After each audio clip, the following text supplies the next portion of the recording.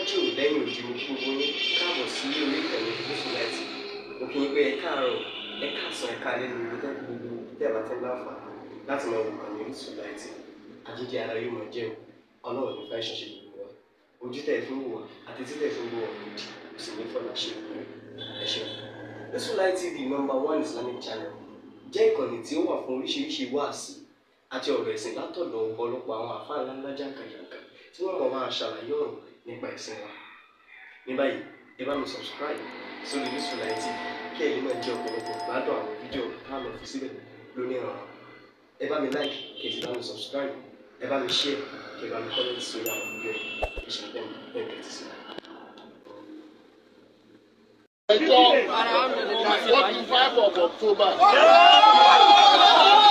Adájọ́ wa lè wá pé ká jábọ̀ wọ́n kálukú ọmọ lọlé pẹ̀lẹ́pẹ̀lẹ́ láti fún wàhálà kankan.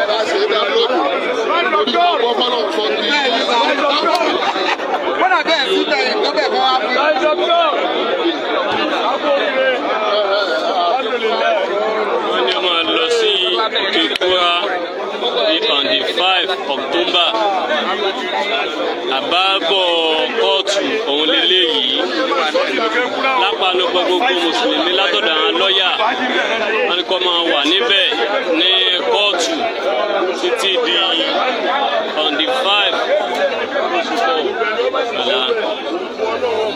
lánàá ọlọ́run máa bá a lánàá ọlọ́run. Ó dẹ̀ ẹlẹ́sìn míì tí èsè olóòṣà ọmọdé yá mi.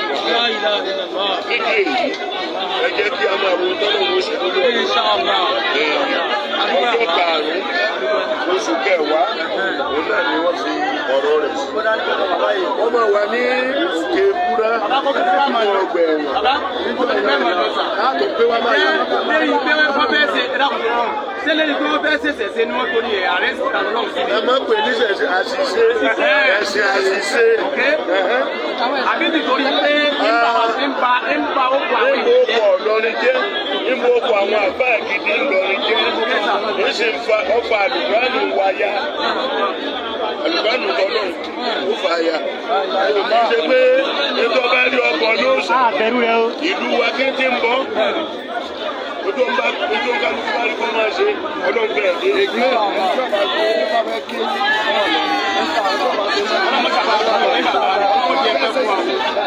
Ọ̀sùn ní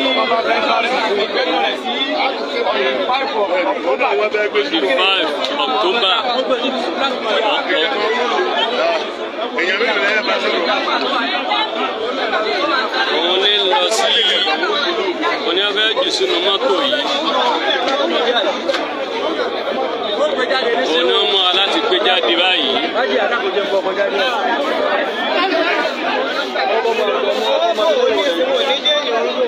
Ká gbìyànjú.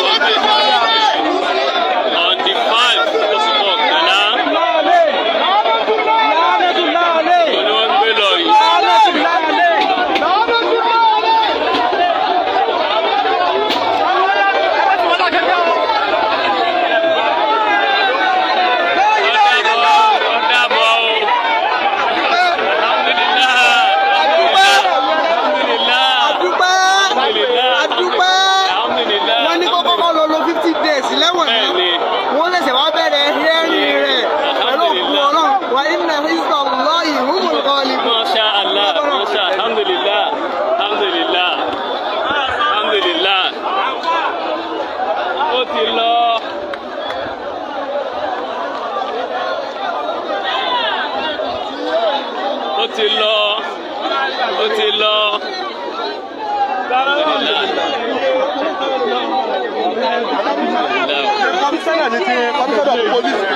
Bàbá àgbà yára náà rí Adamallahu hayatahu.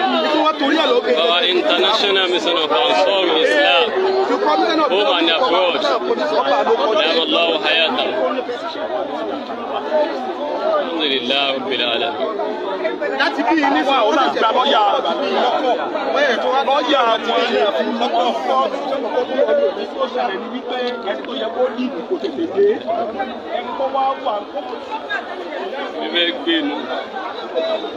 Alhamdulillah.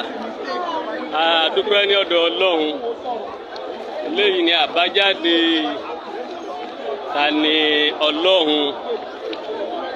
Ó ti padà di èrò òkè kúra báyìí. Wọ́n ní kó lọ lò dídí oṣù méjì ń bẹ. Oṣù méjì ni wọ́n ní kó lọ lò níbẹ̀. On the 5th of October ni ìpàdé ọ̀sẹ̀sẹ̀ wá wáyé. Wọ́n ṣẹ̀ṣẹ̀ wá bẹ̀rẹ̀ sí ń ṣe ìgbésẹ̀ nípa ìrìn àjò rẹ̀. Ọlọ́run a dúpẹ́ o. Wa inna jundana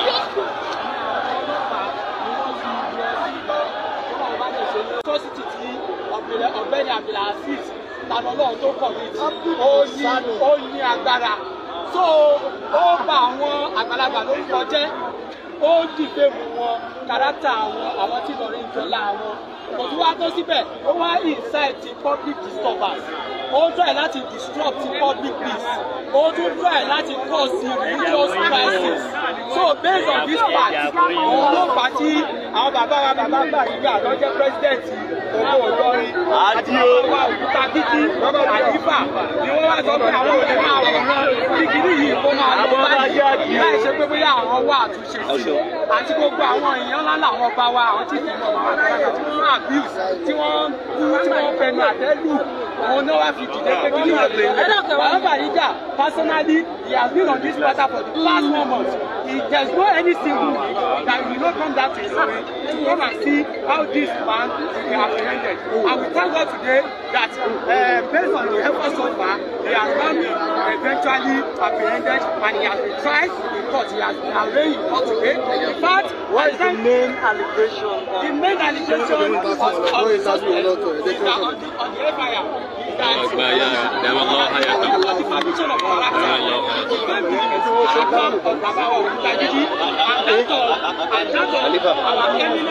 People worry and together he defends the character of the Momo Ofa, he defends the character of Baba wa Onikitipa, he defends the character of Baba wa Jadibolo, he defends the character of Dero Libokas, he defends the character of Baba wa Labibu Amanofa, he defends the character of many reputable and eminent scholars in Islamic, especially in Ilorin. There is an insinuation going around that his arrest was based on the festival. Can you? Yes, that's false. That's not true. That's not true. Because this issue does not have any relation to Isheshe or no Isheshe. Prior to today, or prior to his arrest, the people of Isheshe from different parts, they came to headquarters 2 days ago or 3 days ago. On Monday. They came on Monday to come and see how they can get support from Commissioner of Police, in which the Commissioner of Police told them that if we are to allow you to have your Isheshe in Ilorin, it will cause a lot of damages, chaos, and problems. So based on that, the Commissioner needs to appeal to them, advise them not to even go there, not to even have any Isheshe here. They advise them if you want to do any Isheshe, there are other places in Kwara State that you can do it, move elsewhere and have your Isheshe, and that's all. And the reason why he has been arrested, as stated earlier on, is because he became the character of those people mentioned earlier, and he has always been inciting the public generally to go against the Ilorin and Islam generally, and based on the atrocity he has committed when he burnt the Holy Quran. So all these things, if care is not taken and if it has not been handled in a way we have approached it like this, it will have given a religious crisis. And that's what we are trying to prevent. We don't want to happen. What is your advice for the Muslim people based on what really happened? the advice for them is that anyone who has been doing all this defamation on social media, who has not been monitoring or guided based on the way they talk and defame or even address issues on social media, they should learn from Tadolong and Josh. It's not everything you see or you catch that you say. You need to apply wisdom, and that is why we are human beings. We are not animals. Our wisdom is not meant for play. It's not meant for something sake. It's meant for us to reason. If people are pushing you, you should try to control yourself and make sure you are well guided. Once again, what is your name so that other people? My name is, once again, is Barrister Abubakir Ademola Achasa Esquire. God bless you. God bless you, Lord. Your name. Bariga 1. Ṣé kí ni ẹ tọ́ náà? Ẹ mọ lọ́wọ́ kan mú lọ́wọ́. Bariga ló ti ṣe ẹ̀rẹ́ sọ̀rọ̀ báyìí. Bariga ló ti ṣe ẹ̀rẹ́ sọ̀rọ̀ báyìí. Ṣé kí ni ẹ tọ́ náà?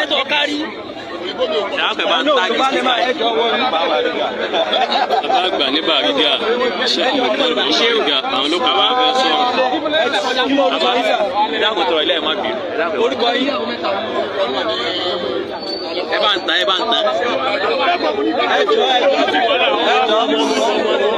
Orúkọ yìí. Ó ní bàjẹ́. Ẹ bá mi ta ẹ dákun.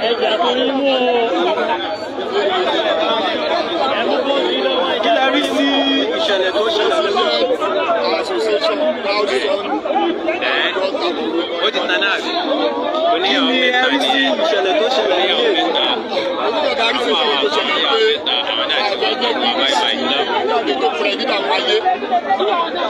Ọmọ méjì ni bàtílẹ̀ pé ẹni dààmú ayé ẹgbẹ́ pẹ́ ẹlẹ́ẹ̀kejì ó ní kàlọ́kọ́ question ni ẹgbẹ́ ìjọba gbogbo àwọn tó bá mọ náà lọ láti fún ẹni ọgbọ́n. Àwọn ọmọ ń bẹ̀ ẹgbẹ́ ìtura táwa lò ní ìdáàbò fẹ́tì ó ti pọ̀ jù tíyàwó èèyàn tó wá sí ìlú ní ọba ṣẹlẹ̀ báyìí lọ́dún fún àwọn ìgbà kọ́ọ̀tù. Bàbá dẹ̀ wò ó ní táwa pàtàkì jù ayé tí ọba jẹ́ ọmọ ọkọ̀ Ìlọrin o wọ́n máa respect ẹgbẹ́ wọn bá wa ó ju anything lọ àti gbogbo àtọ́jẹ́ leaders wa pátápátá tí ọba ti rí ẹni tó ti ń ṣe ìbàjẹ́ pẹ̀lú wọn ara wọn ò ní balẹ̀ àdẹ̀ nífẹ̀ẹ́ jẹ́ kí ọ̀pọ̀lọpọ̀ àwọn èèyàn nítorí bó ṣe ń dùúrú àwa yìí náà ló dúró àwọn ẹlòmíì àwọn diplomate tá a máa fi gbé ẹlòmíì ò ní fi gbé tẹ́gbọ́n máa di attack tẹ́gbọ́n gbogbo òkan yẹn wá di wàhálà ìyẹn ní owó lọ́rí ló sáré fi jáde lórí mátà yìí pẹ̀lú ìbàjẹ́ pẹ̀lú àti wà lọ́rí o ẹ máa bọ̀ ẹ rí ní ẹ ṣe gbàgbọ́n ẹni máa kú ló máa kú ẹni máa kú ló máa kú. Ìgbà gbólóhùn ẹ̀jẹ̀ ti bẹ̀rẹ̀ kú ti sinmi nígbà tẹ́ ẹ̀ náà àwọn oníbọn alágbára kan ju ìjọba lọ lóbi jẹ́ pé ká lọ bá ìjọba àti ìlú ẹ̀ dáàbò púpọ̀ yẹn. Àwọn fi àsìkò yìí sọ gbogbo ìwọ tó já sí pé o bìlífù pé Ìlọrin ló fẹ́ gbé sórí àtẹ ló fẹ́ máa ta àbí àwọn ẹ̀mí àwa àbí gbogbo àwọn àfọ́ àwa lóhùn kó fẹ́ gbé síta láti bàtà ìjọba máa ṣe sábàbọ̀sẹ̀ láìpẹ́ o. àìdá ó bá ti ṣe ti pẹ́ tí o àbá ti dá a máa fún wọn bí a bí ọ̀sẹ̀ kan ọ̀sẹ̀ méjì kó jáde gbogbo ibi tó bá dẹ̀ ti ṣe gbogbo ọkọ yẹn pátápátá ní kó kú o tí o bá kú o gbogbo tó bá gbé Nàìjíríà yìí ló wà o àbí tó bá jìjọba lọ that's ìtàfẹ́nu kò sí ni ó ti tó gbogbo àwọn tó wà ń wọn fọkànbalẹ̀ à ń bọ̀ lẹ́ni o à ń ṣe gbá o à ń ṣe kiri kan o ẹni máa kú ẹni máa àwọn òdẹ níbi kan Ìlọrin lọ